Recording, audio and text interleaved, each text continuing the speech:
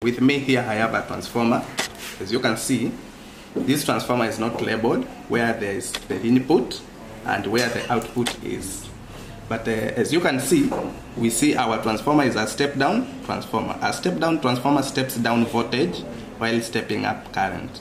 As you can see, this transformer has an input of 110 volts and 220 volts. The output is 12 volts and 24 volts. But we don't know where the input is or where the output is. This is how you can identify the input and the output of your transformer. A transformer consists of primary winding and a secondary winding.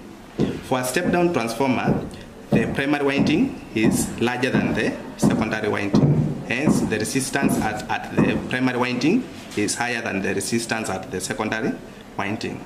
So, to identify, we have to measure the resistances. The first one, we measure the resistance between our red and yellow. What is the resistance between red and yellow using your multimeter? It is 78.3. It is between red and yellow. It is having a resistance of 78.3 ohms. Now, let's measure the resistance between yellow and black. The resistance between yellow and black, as you can see, it is 52.1. 52. The resistance between yellow and black is 52.1 ohms. So, the total resistance between red and black, it is this plus this.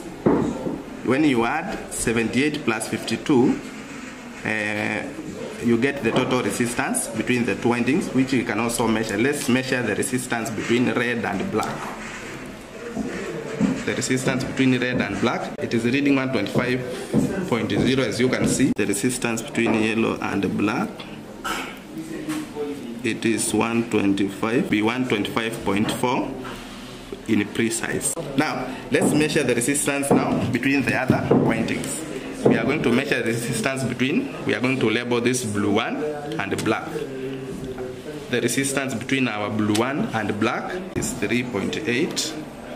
The resistance between the second blue is also 3.8. The resistance between is 3.8. So 3.8 ohms. You can see the resistance between the red, yellow and black is 125.4 ohms. The resistance in this side is 125.4 ohms. While the resistance in this side is 3.8 plus 3.8, it is 7.6 ohms. So, basically, this is the primary. Because our transformer is a step-down transformer, this is the primary winding, which is having more resistance, and this is the secondary winding, which is having lower resistance. We have identified that the winding with much resistance is our primary winding, and the winding with the lower resistance is our secondary winding. So, this is our input. Our input should be between red, yellow, and black. This is our input.